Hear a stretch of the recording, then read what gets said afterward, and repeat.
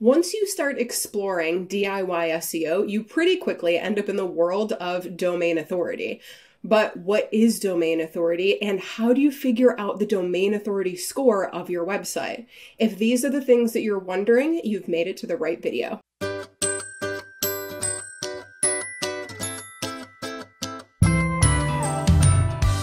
What's up, y'all? Welcome back to my channel. If you're new around here, I'm Mariah from MariahMagazine.com, and on this channel, I help simplify things like SEO, websites, tech, and I dive into tools and recommendations to help you grow your online business in a way that works for you. So in today's video, we're going to dive into the world of domain authority. So I'm going to explain what it is, why it's important, and I'm going to show you 2 free tools that you can use to check your own website's domain authority score. All right, let's kick it into the screen share. Okay, so before we get into diving into the tools to find out your own domain authority score, let me just explain what it is really quick. So domain authority is essentially how authoritative and how trustworthy your website is on the internet. And it was the SEO software company Moz who actually created like domain authority back in 2009 to help them figure out like how likely it would be for a website to show up in search rankings. So ever since 2009, the domain authority score created by Moz has kind of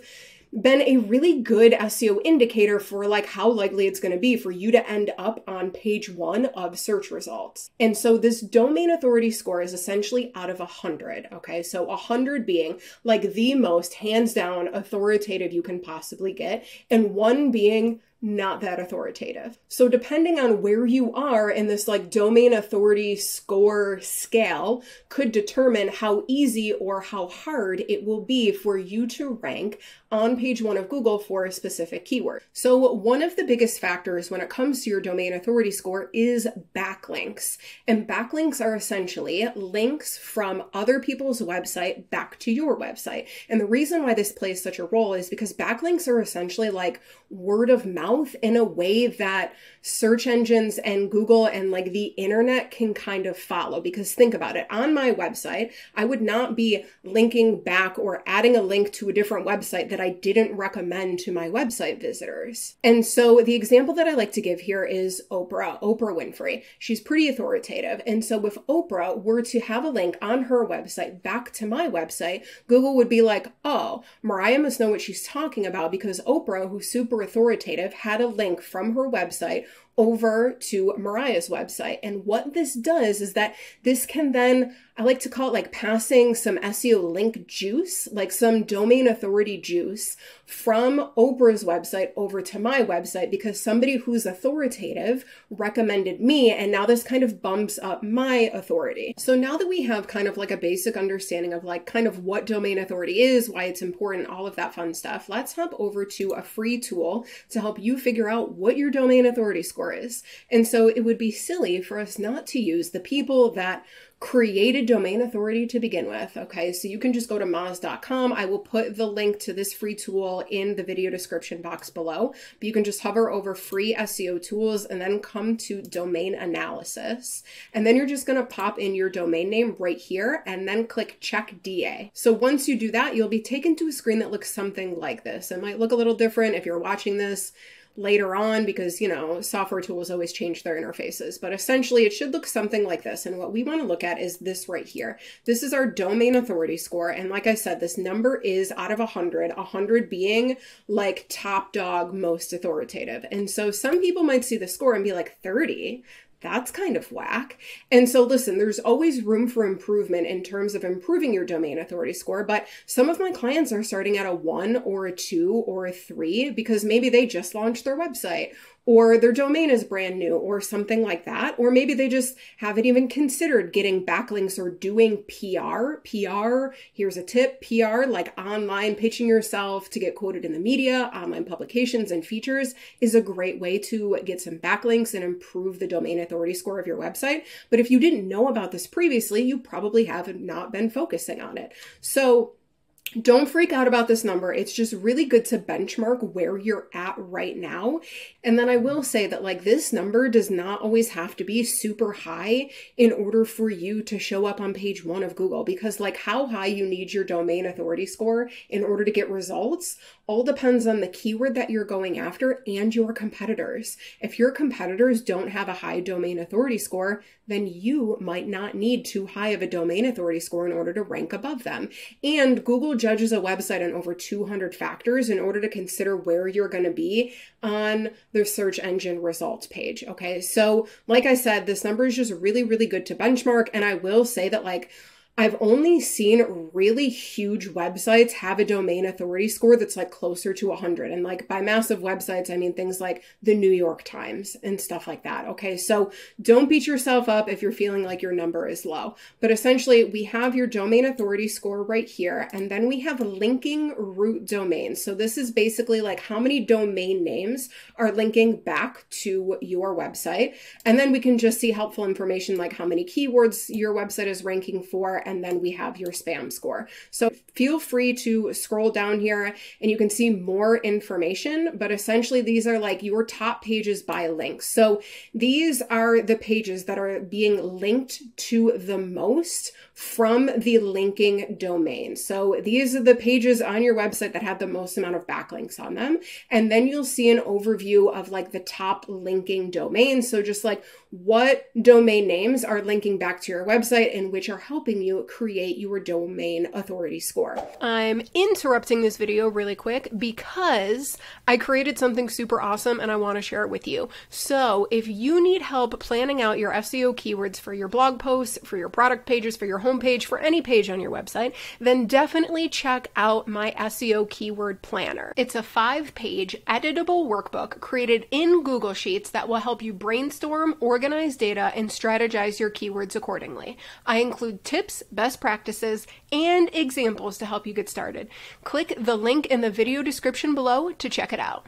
Okay, so this is one tool. Let's hop over into another one. So the other tool that I like using to get a domain authority score is Semrush. So Semrush, if you've watched any of my videos, you've probably seen me use Semrush. I love Semrush. This is like my SEO tool of choice. You can get a free 14-day pro trial by clicking the link in the video description box below. But what I'm showing you right now, this is if you create a free account. And I will say also Moz, I think with even out creating an account, you get up to 3 reports per day as of the time of this recording.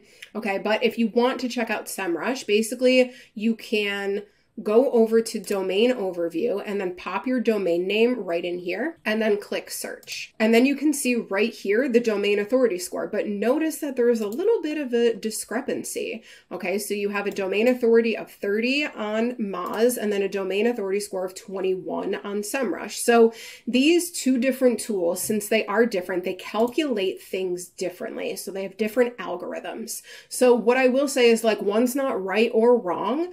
Just keep in mind if you're putting your website in and you're trying to like keep track of your domain name, make sure that you're staying consistent with the same tool. If you're using Semrush, stick with Semrush. If you're using Moz, stick with Moz.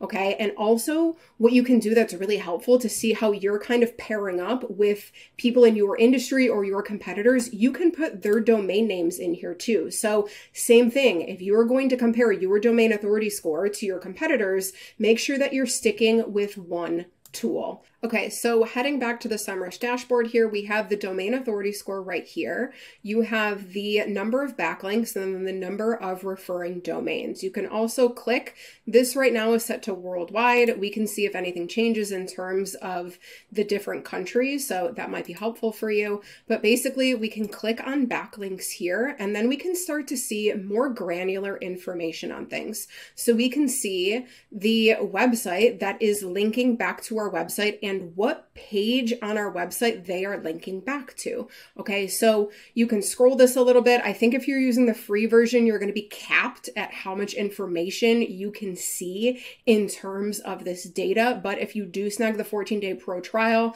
I'm using the pro version here, and as you can see, I don't have any limits in terms of like how much I can see when it comes to my backlinks. And when you're looking at the data, try not to get overwhelmed by this. I love Semrush because of how in-depth it is, but also just try to look at the things that you need to look at in order to make decisions. But Basically, when it comes to improving your domain authority score, it takes time. And so pitching yourself to the media, getting on people's podcasts, submitting your website to directories, or being a part of local things, getting featured in local newspapers, or anything that has an authoritative website linking back to your website can essentially improve your domain authority score. Okay, but just keep in mind that we also want to focus on quality and not just quantity. So it's not just about like, hey, how many backlinks can I get to my website? It's like, hey, do these backlinks make sense for my website? Okay, so there's a lot to keep in mind here, but hopefully me going over the domain authority score, what that means, and kind of like how to decipher a little bit of information, hopefully that gets you excited maybe, or even just allows you to have a little bit more clarity about what domain authority means. So that's it for today's video. If you guys found this video helpful, give me a really quick thumbs up. Truly, the simple thumbs up does go a long way in letting the YouTube algorithms know that my video is helpful, and therefore, hopefully, pushing it out to more people that also might find it helpful. And if you had any questions about this stuff, or if you want me to dive deeper into a specific topic, definitely leave me a comment below this video. I use your comments, your questions, your suggestions to inspire new videos for the channel. And if you're not already subscribed to the channel, what are you doing? Hit that subscribe button, turn on bell notifications, and I will see you in the next video. If you made it to the end of this video and you're just getting started with DIY SEO, but you want some help navigating the process, then definitely consider downloading my free roadmap to successful SEO. The free SEO guide dives into what SEO is, why it's important, and how search engines work, along with my 6-step process to improving your SEO and your rankings. And then finally, I dive into the 3 tasks that you can start doing today to get the results that you want from Google. If you want to go ahead and snag this for yourself, then you can click the link in the video description box below, or you can head over to my website at mariahmagazine.com/roadmap to download your own copy.